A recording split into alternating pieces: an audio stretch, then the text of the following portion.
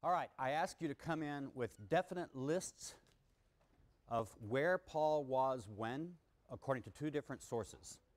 The purpose of the lecture today is to get you to see what you may think of as a historical text as actually not a very reliable historical text. This is not to say anything about your faith.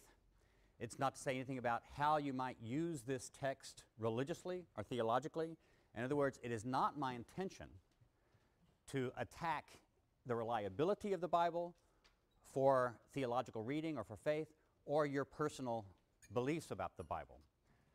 But what we will do is demonstrate a difference today between reading this text theologically as Scripture and reading it as historical source, simply as a text, or a series of texts actually, because as you know by now, the New Testament is a collection of texts.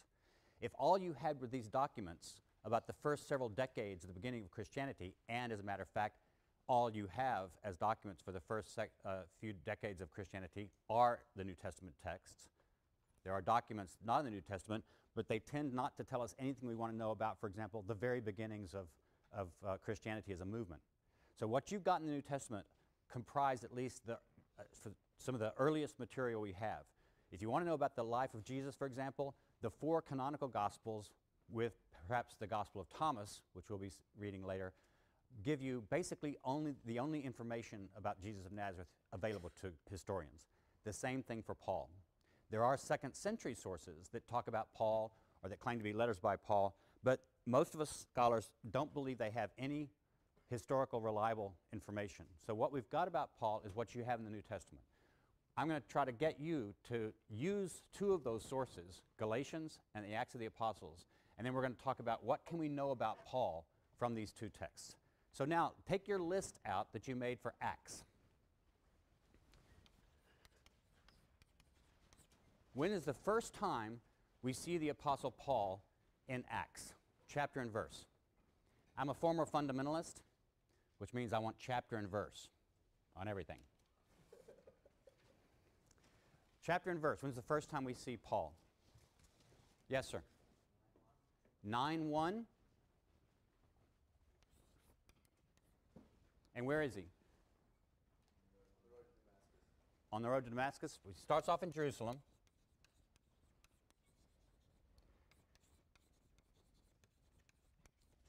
Now, is that actually the first time we see Paul in the book of Acts? In 758. So we actually see him before then. And where is he there?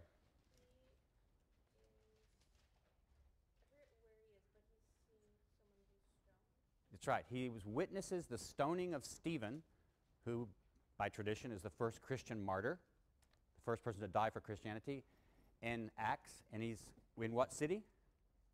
Where is he? Come on, folks, quicker, quicker. Where is he? And he's in Jerusalem. Thank you. Now let's just read that first part there.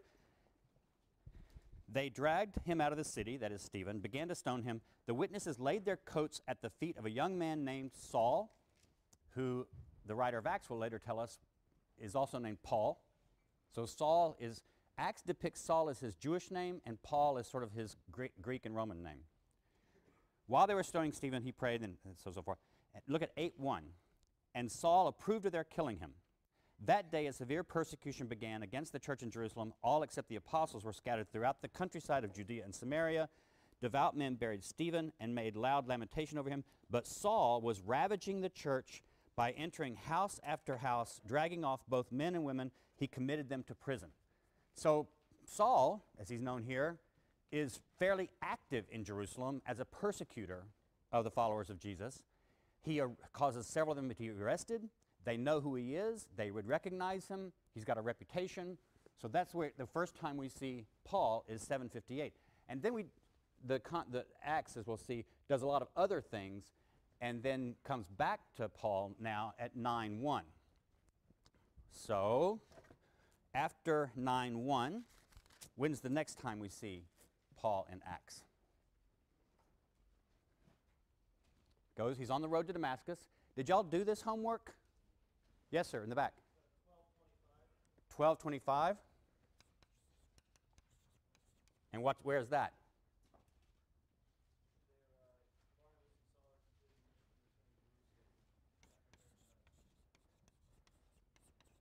Okay, Barnabas and Paul go back to Jerusalem.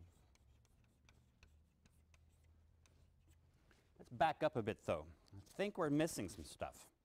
I want every detail of time, every detail of place. Look at 9:26. When he had come to Jerusalem, he attempted to join the disciples. They were all afraid of him, for they did not believe he was a disciple. But Barnabas took him, brought him to the apostles, and described for them how on the road he had seen the Lord, who had spoken to him, how in Damascus he had spoken boldly in the name of Jesus. So he went in and out among them in Jerusalem, speaking boldly in the name of the Lord. He spoke and argued with the Hellenists, that is, Greek-speaking Jews, but they were attempting to kill him. When the believers learned of it, they brought him down to Caesarea and sent him off to Tarsus. So notice, in chapter 9, you've got several chronological and spatial details about Paul. That's what I wanted you to notice. Not just read it quickly. Don't read this stuff like college students. Read it as really critical readers, not just to get the reading done, but notice the details. Now, I'm not stressing this now because over and over again in this semester, we'll try to push you to read it much more carefully, noticing details. That's the only way to practice close reading, okay? So we've got him in Jerusalem, we have him in Damascus, but before 12:25, we have lots of other material with him being in Jerusalem and introduced to the church there. And when is this chronologically?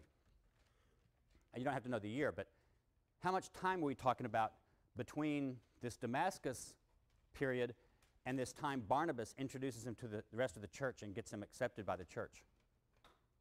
Yes? It just says in verse 23, after some time had passed. There's one place where it says he's 3 days in Damascus after he sees Jesus before he's baptized. So we have 3 days, then he's baptized, and then he disputes with other people in Damascus. But basically it's just after some time. So we're probably not talking several years here, right? You get the impression when you're reading this that, you know, it may be months, it may be weeks.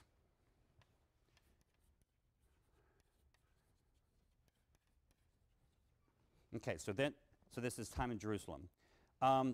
What happens after Barnabas introduces him in Jerusalem? Look at 9:30. When the believers learned of it, they brought him down to Caesarea and sent him off to Tarsus. So again, before we get him in Jerusalem here, he's in Caesarea, which is a city on the coastline of Palestine, and he's in Tarsus. Why does he go to Tarsus, do you think? That's his home, exactly. According to Acts, Paul is from Tarsus. Now, when we get further, I'll point out when we have information about Paul that we get from his letters, and when we have information about Paul that we only get from Acts. And what the question I'll ask you is, are they both reliable? Are they both equally reliable? If you have one piece of information from Paul's letters and a different kind of piece of information from Acts, is one of them more likely to be historical? Those are the kind of questions we'll ask. Yes, sir? Where's Tarsus? Tarsus is in the very eastern part of what is now Turkey. So it's not far from the border of eastern Turkey and western Syria. It's in modern Turkey. At that time, it was in the area called Cilicia. And that'll be important because when we get to Galatians, Paul talks about going to Cilicia at one point. And I'm going to say, why did he go to Cilicia? And where is that? And some smart person's going to say, well, isn't Tarsus the main capital city of Cilicia in the Roman Empire? And I'll say, that's brilliant. You made a very important connection there.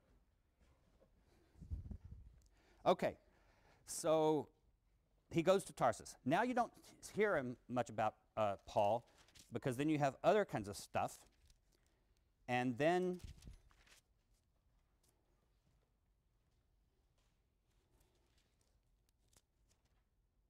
look at 11:19. Now those who were scattered because of the persecution that took place over Stephen, notice how, we'll get this when we get to the Acts of the Apostles, of the lecture on that. There's a bit of a jump here in the period of time.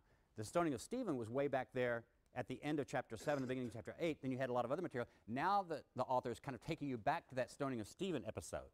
So this is like one of those things that, it's a cutaway. It's a time lapse sort of in the filming here.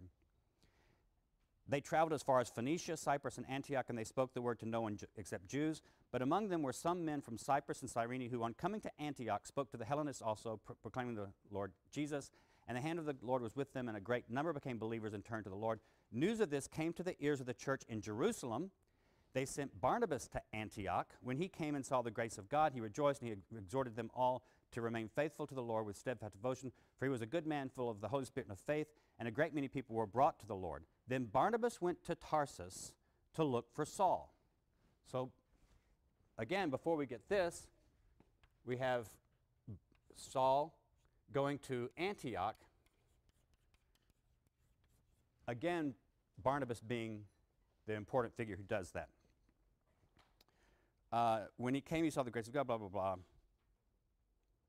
Then Barnabas went to Tarsus to look for Saul, and when he found him, he brought him to Antioch. So it was that for an entire year, they met with the church and taught a great many people, and it was in Antioch that the disciples were first called Christians. At that time, prophets came down from Jerusalem. So we have 1 year here in Antioch before the next incident happens. One of them, named Agabus, stood up and predicted by the Spirit that there would be a severe famine over all the world. This took place during the reign of Claudius.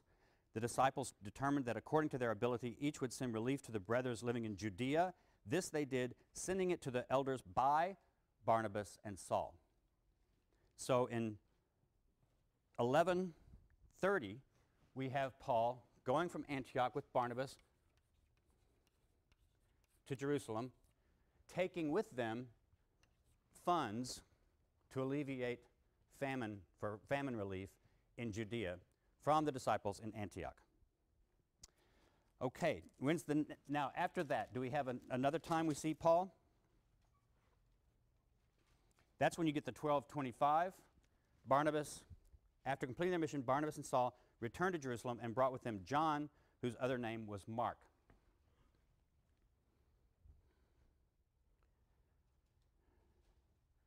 Actually, I think that may need to be returned from Jerusalem. There's a manuscript debate over whether they return to Jerusalem or from Jerusalem. But in any case, they're in Jerusalem, and then 13:1, we find them back in Barnabas and Saul there. So chapter 13 has Barnabas and Saul in Antioch again.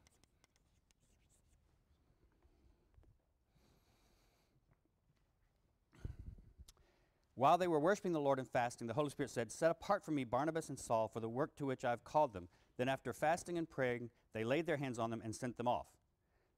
They went by the Holy Spirit. They went to Seleucia. Okay, then we have what's called the first missionary journey. All right, so this is the first missionary journey of Barnabas and Paul. They travel through that part of central and southern Turkey that we call Asia Minor, and for the ancient world, called Turkey now.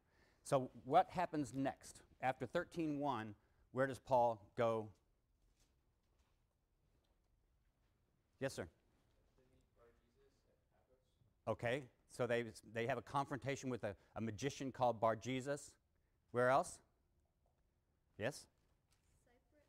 Cyprus?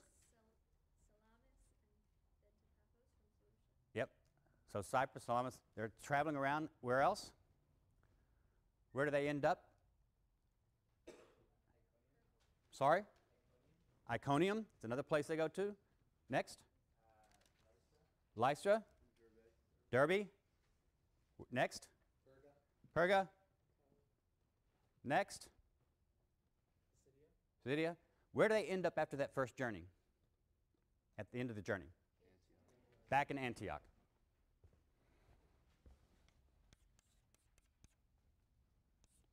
So we're going to just include all those places you said in the first missionary journey, and then they end up in Antioch.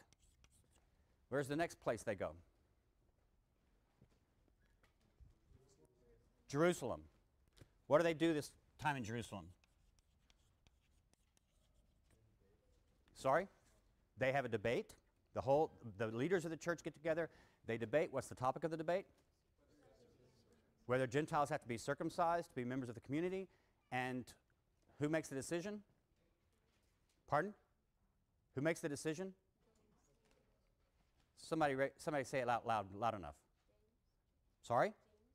James. They all make the decision together. In fact, they say, it seemed good to the Holy Spirit and to us. That's an interesting way of putting it, because in the book of Acts, the Holy Spirit is actually the main actor of the whole book. The Holy Spirit does all this kind of stuff in the book of Acts.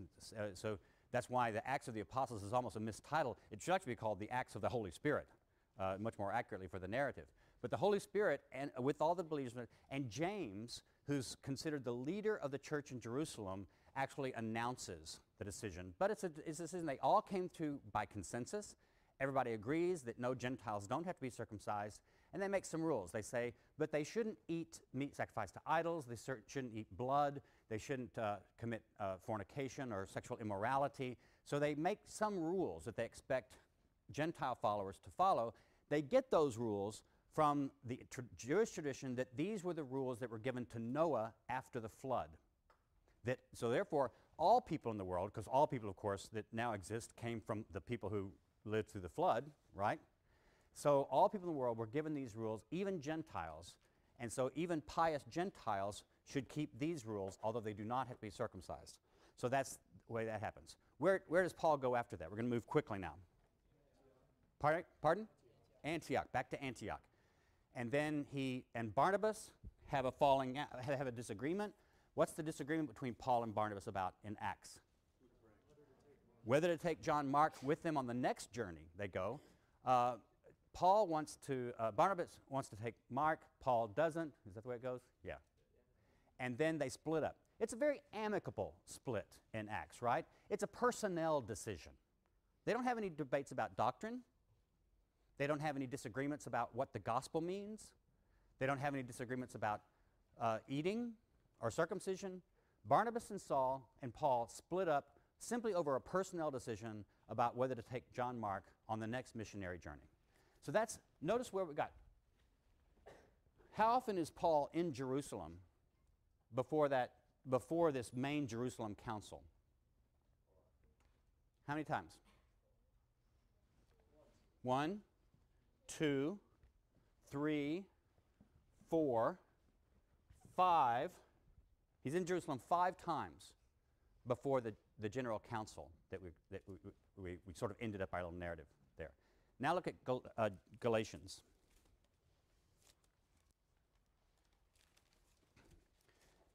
And we don't have to go all the way through Galatians, but we're going to read the part of Galatians much more carefully and closely. It's only basically the first 2 chapters that we need. And again, we're going to put the details up on the board, because I want you to pay much closer attention to this than apparently some of you paid anyway.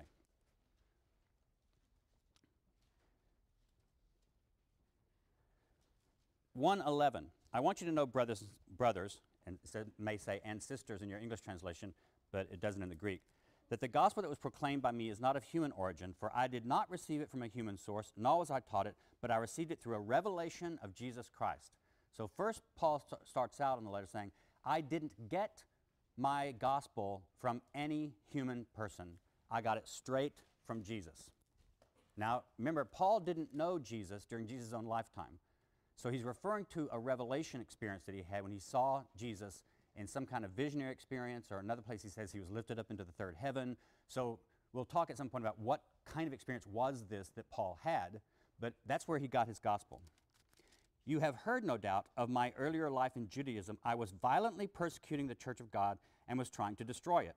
I advanced in Judaism beyond many among my people of the same age, for I was more zealous for the traditions of my ancestors. But when God, who had set me apart before I was born, called me through his grace, was pleased to reveal something so that I might proclaim him among the Gentiles, I did not confer with any human being. Now, where is Paul at this point, according to his own statement? We don't know, right? But we know one place he's not. And where is that?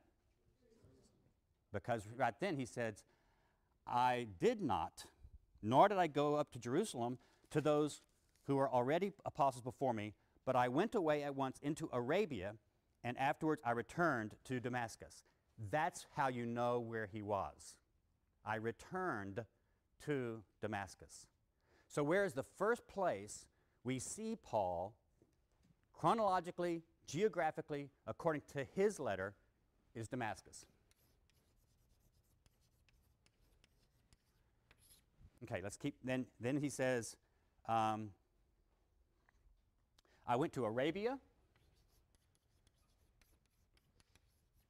Arabia at this time refers to the part on the other side of the Jordan River from Judea, so it's what we would call modern Jordan, mainly. Maybe eastern Syria, western Jordan, but that's what was the Arabian desert. So he's talking about he went away to that area that we would now call eastern Syria or Jordan. And remember, Damascus is one of the large cities in Syria. So that's where he goes. Afterwards, I returned to Damascus. After 3 years, we get a nice little chronological note. I did go to Jerusalem to visit Cephas. Who is Cephas? Peter. Exactly. So Cephas is the Aramaic word for rock or stone, and Peter is the Greek word for rock or stone. So again, we have two different names. So he goes to Jerusalem to meet Peter, but he says, and I stayed with him for 15 days. So this first trip in Jerusalem takes 15 days. Notice what he says then. But I did not see any other apostle except James, the Lord's brother.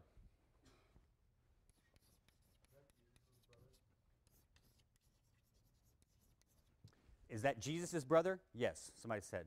According to Roman Catholic tradition, Jesus didn't have any brothers. But according to the New Testament, he did have brothers and maybe sisters, according to some manuscripts. So James is called the brother of Jesus in the book of Acts. Don't confuse this with James, son of Zebedee, who was one of the 12 apostles. It's a different James. There are several Jameses, because it was a very common name in the ancient world. And you know, of course, James is just the anglicization of Jacob. So it's actually Jacob in the Greek, and that's the word it is. It becomes James in English. So James, the Lord's brother.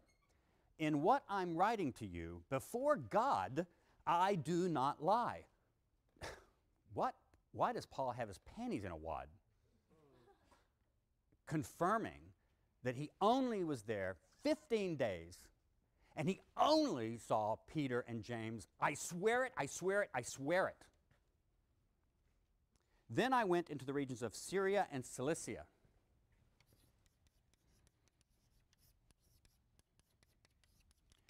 Why do you think he went to Cilicia? That's where Tarsus is. Maybe that's a clue that he actually was from Tarsus, although Paul doesn't never tell us he's from Tarsus. So we don't know that's his hometown from him, but that's what Acts says is his hometown. So maybe he went to Tarsus. We don't know. He just says he went to Syria. I was still unknown by sight to the churches of Judea that are in Christ. They only heard it said, the one who formerly was persecuting us is now proclaiming the faith, and the one tried to destroy, and they glorify God. I was not known by sight. They heard my reputation. They heard that I had persecuted followers of Jesus, but nobody, no follower of Jesus in Judea knew what I looked like except Peter and James. And he swears it. He's very adamant. Then after 14 years, so we have a 14-year period of time, I went up again with Barnabas, taking Titus along with me. I went up in response to a revelation. Why does he say he went up in response to a revelation? Anybody have an idea? Yes? No?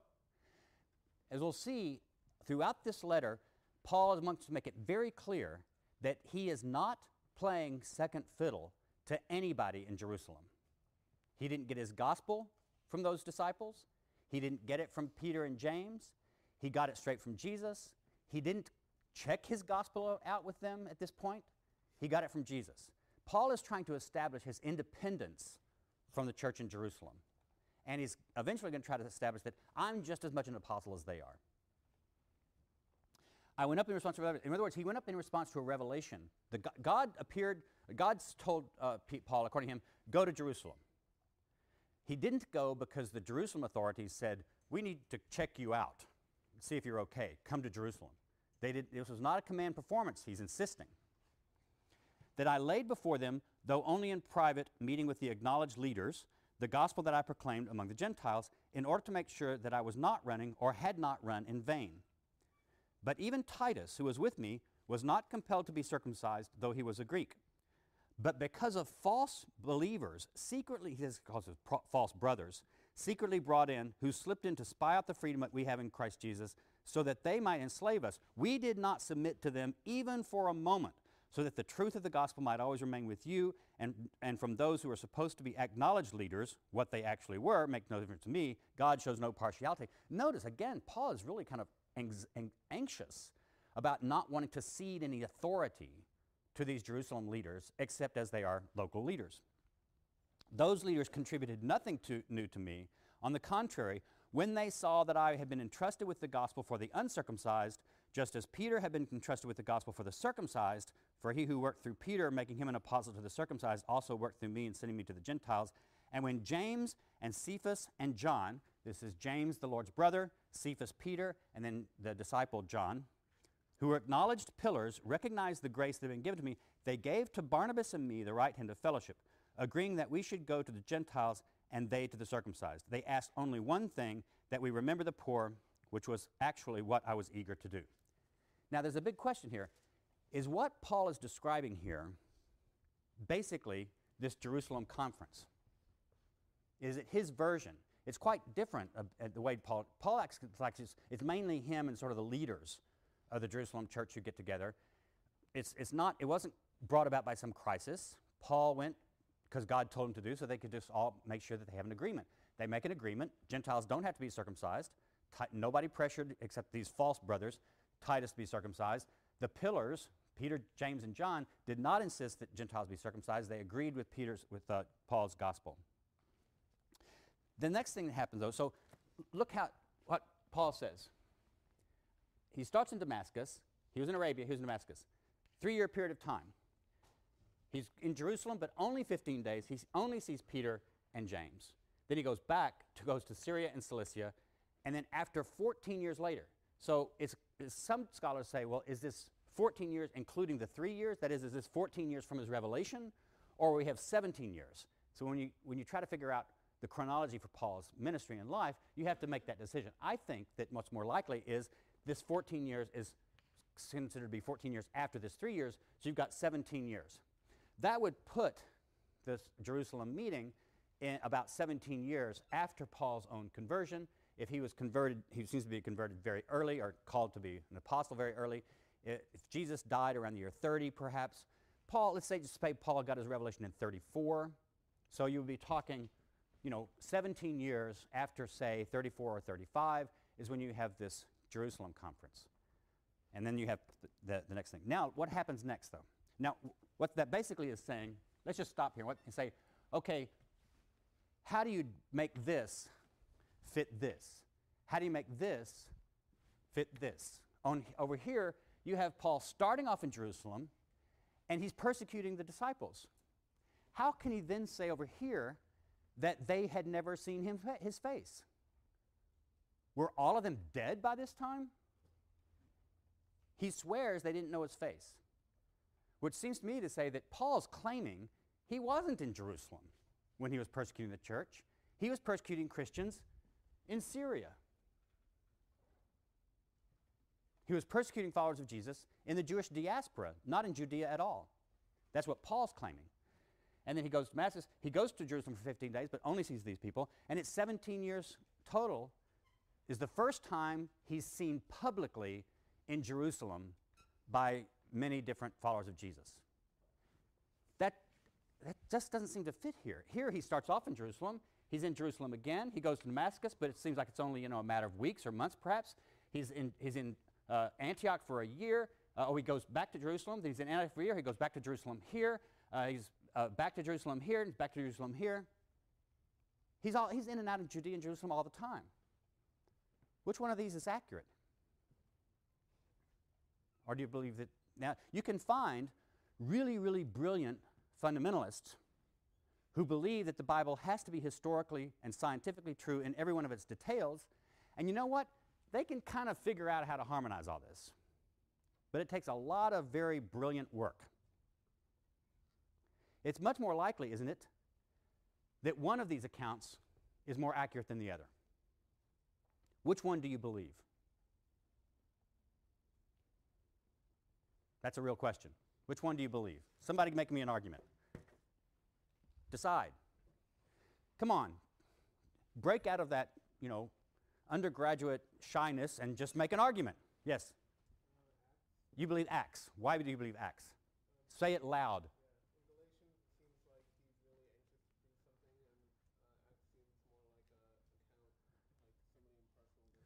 Acts sounds like a historical account, doesn't it? Doesn't seem like it has a big axe to grind. In Galatians, Paul obviously has an axe to grind. He's going all over himself saying, I'm not lying, I'm not lying, I'm not lying. This fellow says maybe Paul is protesting too much in Galatians. And Acts sounds a bit more like an impartial account. The rest of you buy that? Everybody nods their head? That sounds good to everybody? Yes, sir? Yeah, Galatians is a first-hand account. I mean, Acts was written by someone we don't even know who wrote it. But it obviously wasn't written by someone who saw this stuff. He says he used other sources. When we get to the Gospel of Luke and Acts, which were both written by the same person, we'll see that this author admits that he used other sources. So he was not an eyewitness of any of this stuff, at least the stuff that he tells about here in this part. There's some debate about whether he maybe was an eyewitness for some of the travels of Paul later in Acts. But at this point, he doesn't even claim to have been there. So as a historian, wouldn't you take an account by an eyewitness, the person who actually experienced this, over an account written later? So this gentleman over here says, no, Paul's account is better historical source because he was there. Anybody else make an argument? Well, what about the idea that the writer of Acts is just telling a story? Paul clearly has an axe to grind. Not to make a pun. Yes?